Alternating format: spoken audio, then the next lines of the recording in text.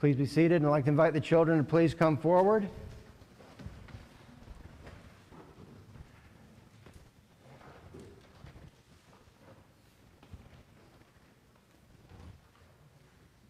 Be socially distant.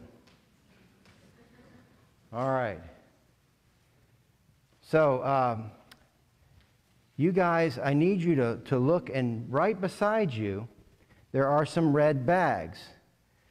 So I want you to see if your family, there's one for each of your families. Okay, and is that my buddy Gus? Gus, I got one for you too. Grab the bag for your family. There's going to be one that says Merson. There's going to be one that says Ingley and McWhirter. You're with Gus? Okay, good. All right, so now look inside the bag. Natalie, did you get yours? Okay. Yeah, just don't worry about the ribbon. Just let me borrow this from you for a second. Inside the bag, you remember how back in Lent we had the cube? Well, we got a cube that Miss Lisa found for us for Christmas as well. And as you look at the cube, you see there are different symbols, different kind of drawings or silhouettes, really, of different scenes from the Scriptures. And inside your bag is also a little booklet that explains what they all mean. So your job is to take these home with you, and then you're going to go over them and you're going to check them out. And for any of the families that aren't here today, you're welcome to come by and get them to the office, or get them from the office, or we'll get them to you, whatever we need to do, okay? So I'm not going to tell you any more about the cube until we get to Christmas Eve. What I am going to tell you is you've got a treat in store for you today. Do you like treats? I mean, you really like treats? Yeah. I mean, our dog, if I say the word treat, she just starts to get all excited. You get all excited with the word treat? Yeah. Okay, well, here's your treat for today, is that Deacon John is going to do the children's sermon.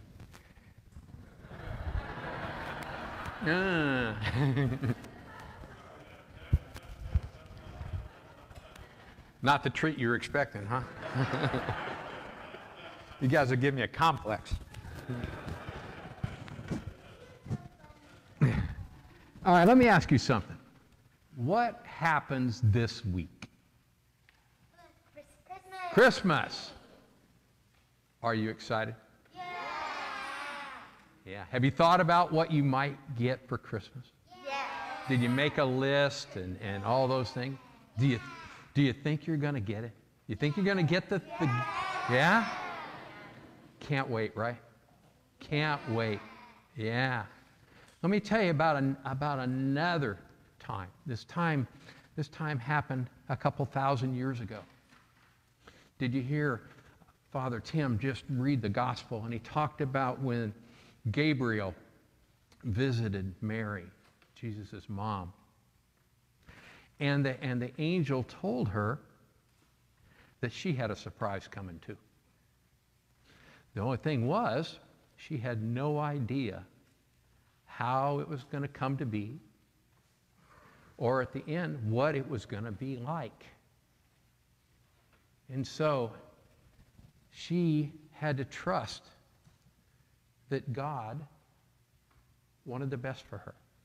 And he had a plan for her as long as she was willing to surrender to him.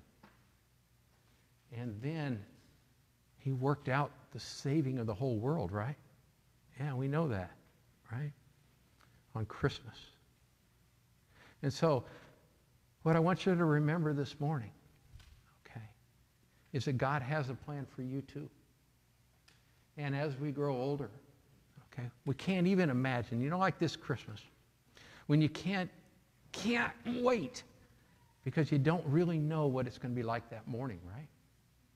Okay? That's the same thing that God has for us. When we give our lives to God, there's no telling what it's going to feel like. But it'll be a great, great adventure. Okay? Now pray with me. Thank you, Bradley. Father God, thank you for loving us. Father God, thank you that you loved us so much that you sent Jesus into the world so that he could save us. And thank you for his mom, Mary, that she trusted in God. We ask this in Jesus' name. Amen. Okay, away you go.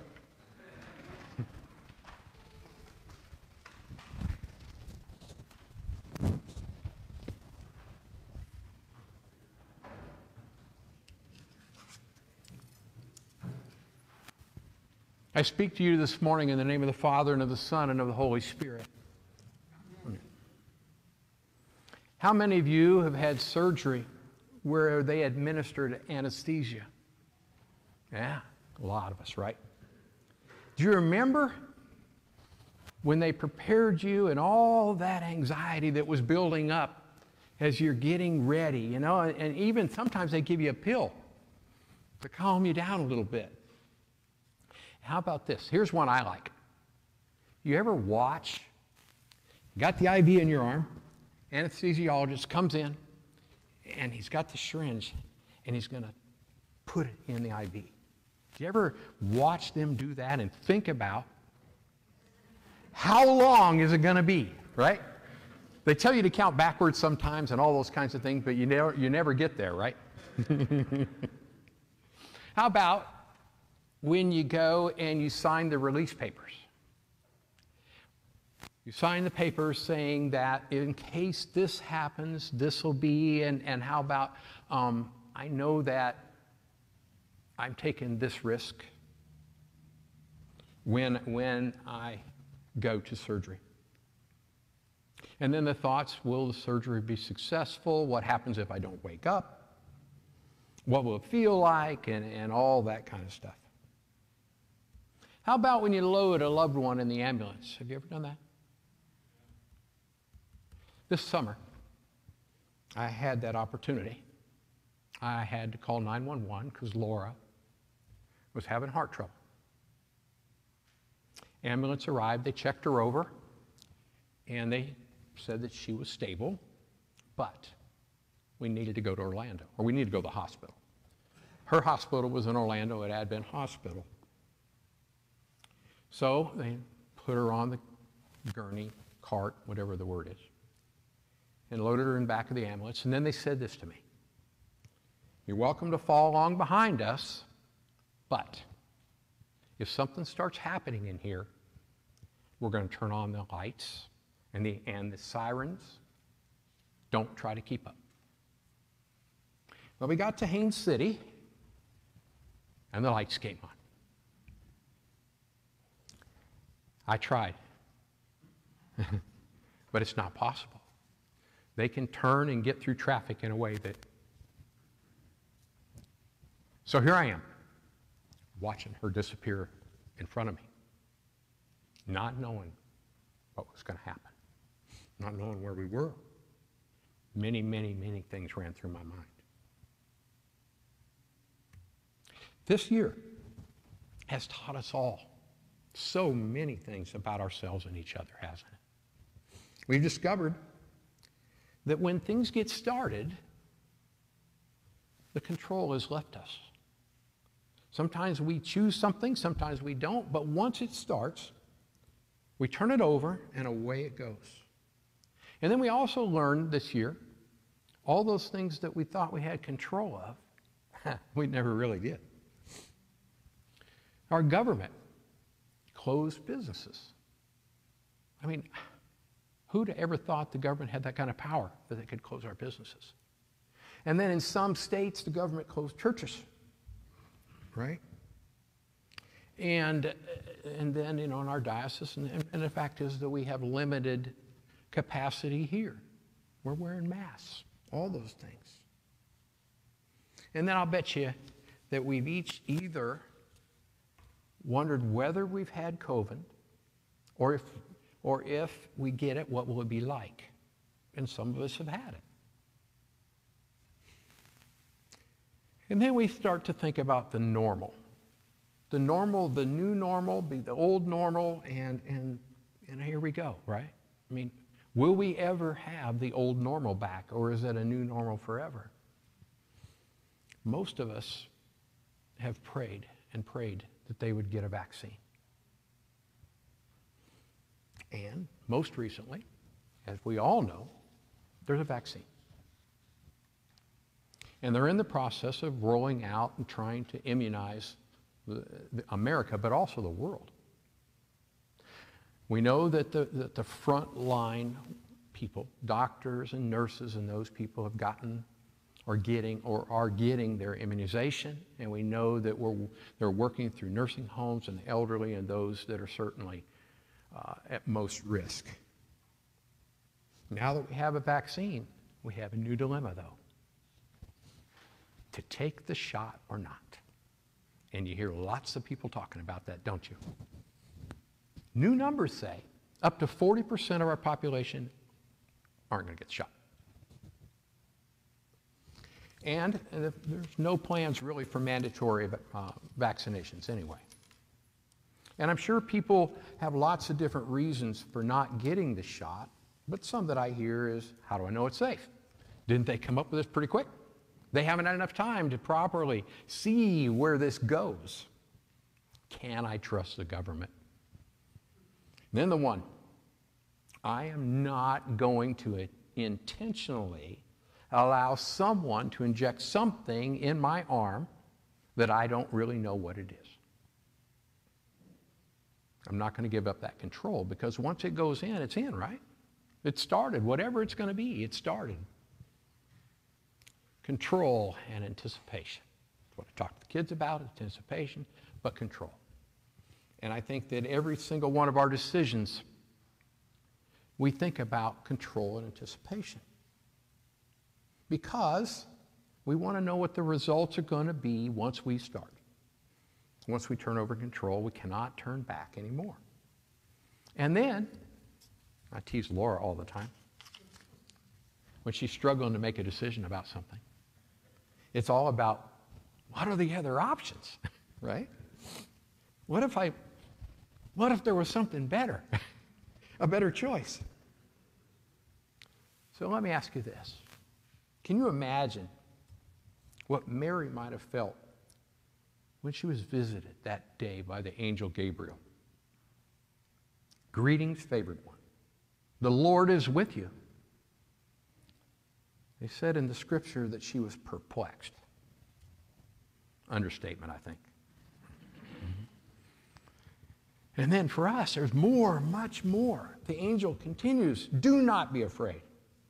Mary, you have found favor with God, and now you will conceive in your womb and bear a son, and you will name him Jesus. He will be great, and he will be called Son of the Most High. The Lord God will give to him the throne of his ancestor David. He will reign over the house of Jacob forever, and of his kingdom there be no end. Holy cow. And then Mary, how? Why? How? I'm a virgin. How can it possibly be? The Holy Spirit will come upon you, and the power of the Most High will overshadow. And therefore the child will be born holy, be the Son of God. Don't you imagine that she would wonder, how? The Holy Spirit? What could it possibly be like?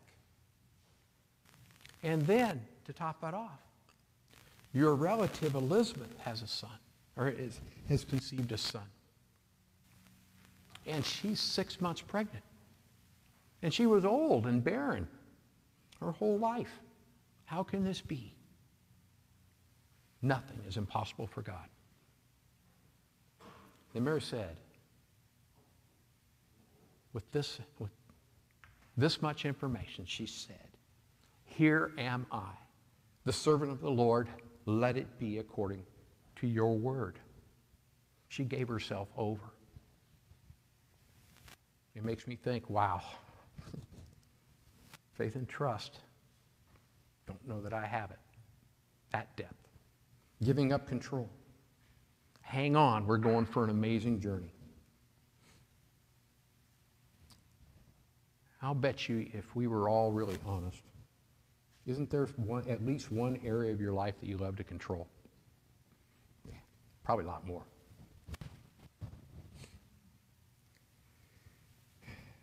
And some of us are confused even in the things that are going on in our lives. Probably asking, why is this happening? I never thought I would experience this. Lord, I can't handle this. And I know Mary had to have been in that situation. We read in verse 29 that Mary was perplexed. How about agitated, confused, disturbed? We love to control things, every one of us. Our kids, how they dress, who they hang out with, wherever they go to college, who they will marry if we could, and with our spouses. You know there's a right and a wrong way to load the dishwasher.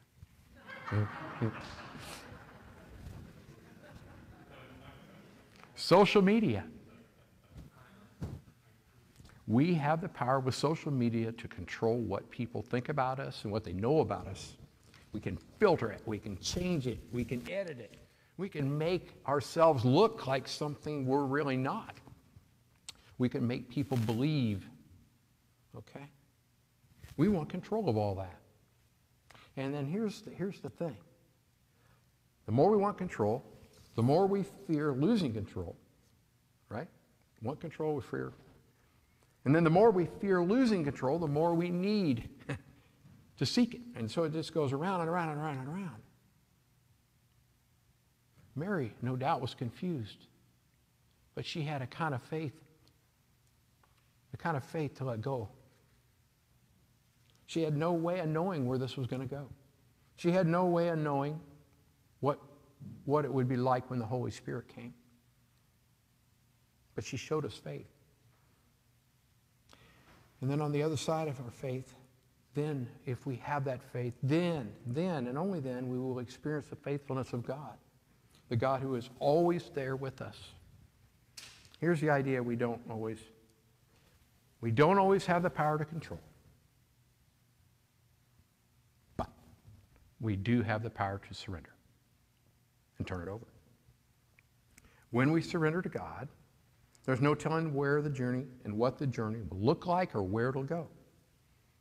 But I do know this, it will take us all the way to our salvation. And then get ready for a great ride. Mary didn't know the end of the story.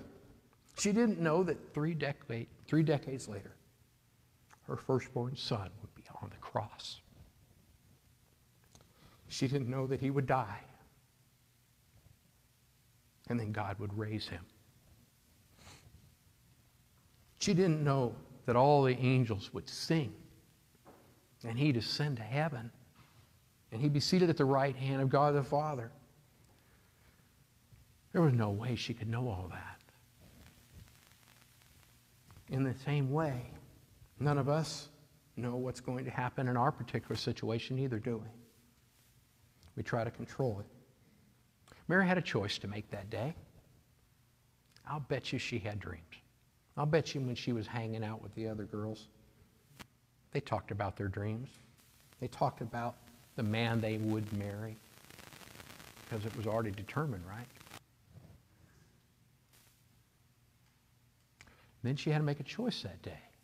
She had to choose between her plans and God's destiny for her. She had to choose to give up her control, turn it over to God's calling. The thing that I love about Mary is this: even though she didn't understand the plan, she trusted that God had a purpose for her. That's an example for us. I call it faithful obedience. And so, obedience first, faith second, but faithful obedience. In Matthew's gospel, Jesus told his disciples this: if anyone would come after me, let him deny himself and take up his cross and follow me. For whoever would save his life will lose it, but whoever loses his life for my sake will save it. For what will it profit a man if he gains the whole world and forfeits his soul? Or what shall a man give for the return of his soul? Jesus is simply telling us this. If you cling to your life, you will lose it. But instead, if you give up your life, if you surrender it to me, you will find life.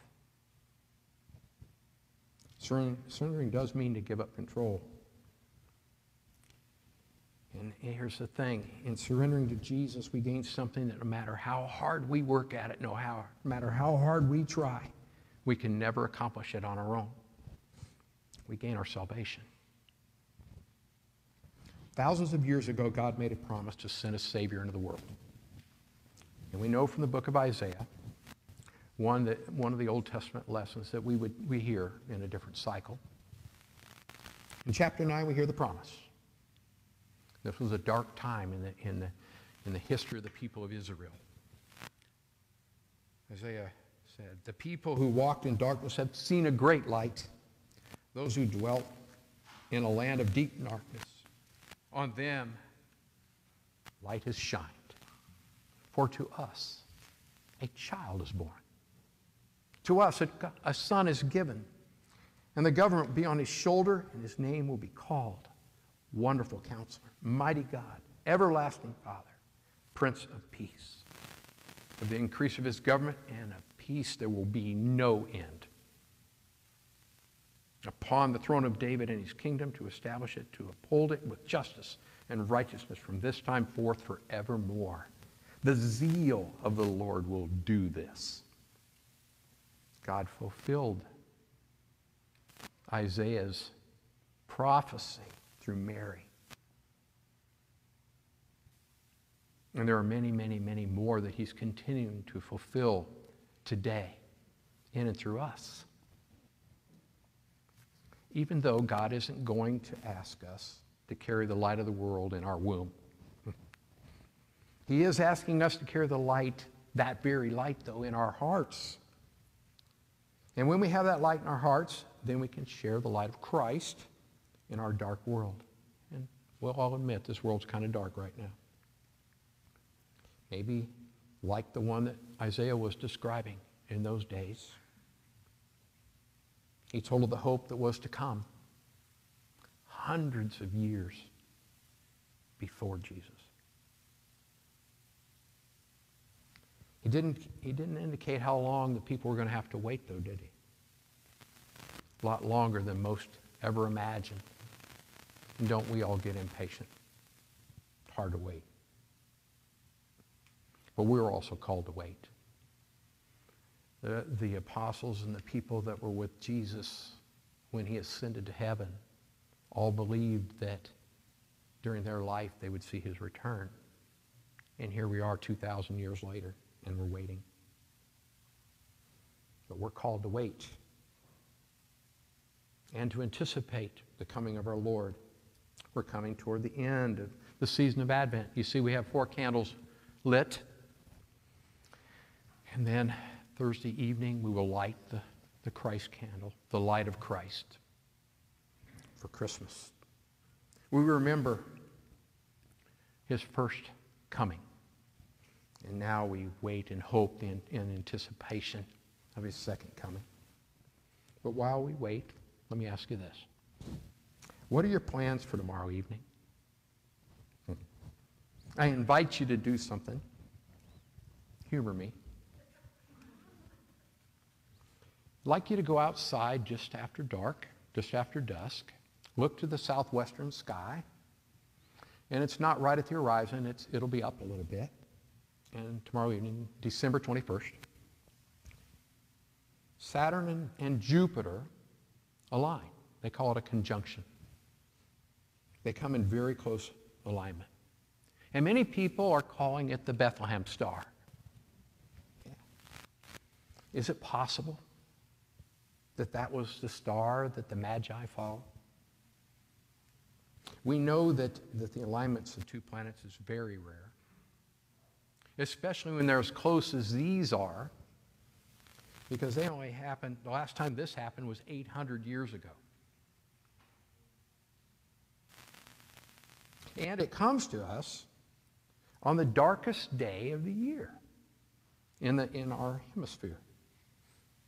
That's when the North Pole is tilted the farthest away from the sun.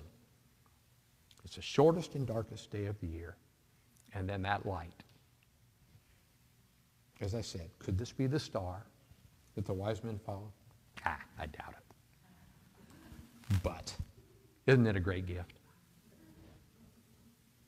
Right here in Advent, right here, just before the day we celebrate Christmas and Christ's first coming.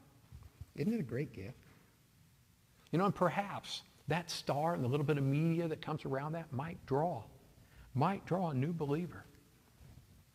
But for us, it can direct us and our hearts to the coming of Christ. As I said earlier, in the coming weeks or months, maybe for some of us, we'll have the opportunity to make a choice whether or not we're going to get our vaccine, right? Even though there's going to be lots of debate. The most important thing is this. The decision to get the shot or not isn't really going to save you here. The point is this. That shot may help us control the spread of COVID-19, but it won't save us, any of us. Its saving work is temporary. With or without the vaccine, we, each and every one of us, will pass from this earth. We'll pass from our earthly lives. We will all die one day. Now, there's only one way that our death isn't the end. There's only one vaccination that'll do this. And we can only get that vaccine in one place. We receive the gift of eternal life from the one place on the day that we turn our lives over to Jesus by surrendering to Him. And when we turn our lives over and we surrender to Him, then, when our hearts are prepared, then He will visit us each day. Then we'll have the opportunity to spread the light of Christ in our world. Why not make today that day?